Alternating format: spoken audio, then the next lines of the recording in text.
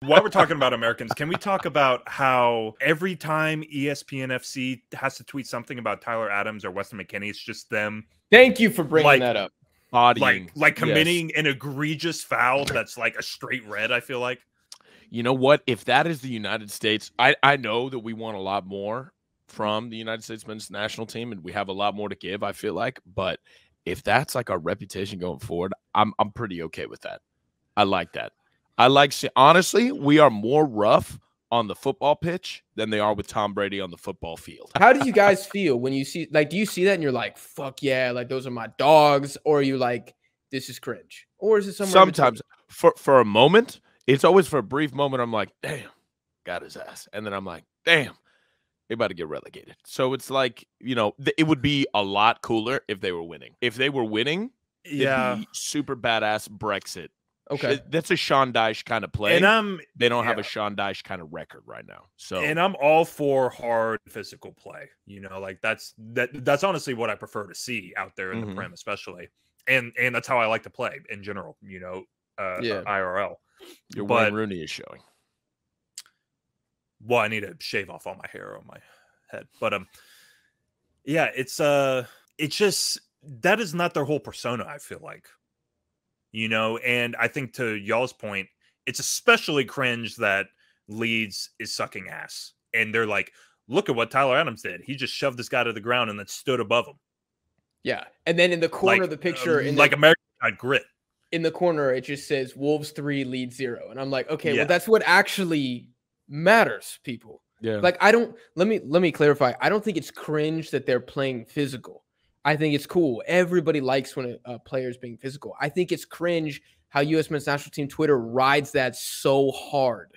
Because that's what I think they got to ride right now. Everybody knows Tim Weah's not doing shit over League On either. Like we need everything we can get. He had one good. Well, I don't even know if it was a shot on target or an attempted cross against PSG. Quiet the rest of the match.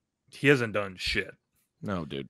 I mean, the only guy that I see doing anything is, and it's probably a guy who's not going to play for the U.S. is Balogun. Yeah, I'll say it again, bro. He needs to pick Nigeria. And I think Pepe's doing okay since his move. Pepe's doing okay. Luca De La Torre has picked it up recently. Like recently, I'm talking like the last month. He's gotten a couple assists. Well, he was injured.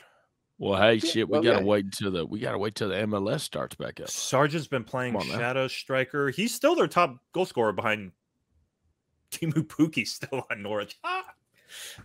I want to wrap up the tough guy conversation. I think there's a difference when you see somebody like Tyler Adams and Weston McKennie do that, and somebody like the GOAT, Sergio Ramos, because Ramos can back it up with not just the silverware, but the actual talent. Play. Yeah, I mean, honestly, fuck the medals. You're just world class. When you're not world class and you're compensating extremely by just fouling people and trying to fight every single dead ball. And sometimes I watch it and I'm watching Tyler Adams. I'm like, dude, you're just being a dick. Why are you being a dick for no reason? You know what I mean? Like it becomes a detractor because your play doesn't validate it. Not a good reputation. Fair. That's fair. Because even at Spurs, when you watch Cuti Romero do something like that, for every dirty foul that he has the cleanest slide tackle. He's the best slide tackler in the Prem. Yeah. He is the best slide tackler. Him and Caicedo. When he goes to ground, it's by far.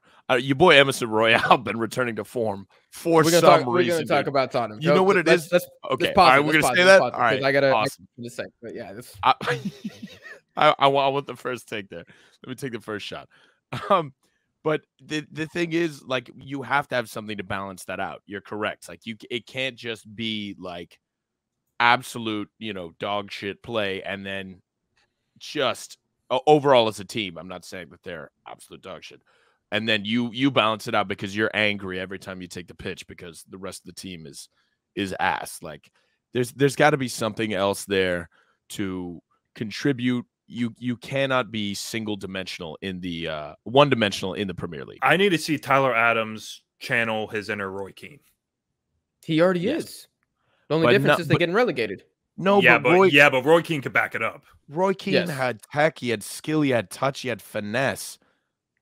Oh, Tyler Adams doesn't lace Roy Keane's boots. Yeah, I'm not saying that. I think he's trying to. He just ain't got it like that. You don't have the sauce. I'm trying to say that he needs to emulate him if he's going for this hardo type personality. Yeah, correct. There's something about playing like that when you're just religiously losing that leaves like a bitter taste in your mouth. Like, do you guys remember, Jake, you and I did a live stream together after the Mexico US game when like Chaco Rodriguez like clawed Brendan Aaronson's face? Do you remember that? Yeah. And like, I'm a Mexico fan, but I saw that and I'm like, you fucking bellend. You know what I mean? I'm like, you just look like a piece of shit. You look like you're conceding that you can't hold this man, and the only thing you can do is injure him to slow him down. Really well said. Really well said. There it is. There's the point. There's nothing else that you can do, so you're resorting to cheap violence. This is no longer a mental game that you're playing against the opponent. This is no longer I'm going to go out there and die for the badge. This is I'm frustrated, so I'm going to throw a fit. Yeah. Which, to be fair, and I'm trying to think back, I think Leeds historically is known for violent players. Like we're talking 80s. It sounds like a stereotype, and I don't subscribe to that. That sounds like Man United slander. That sounds like some Man United echo chamber bullshit. It could be. Nah, you definitely read that on a Mark Goldbridge YouTube videos. Jake's on the Man United Ultras Reddit.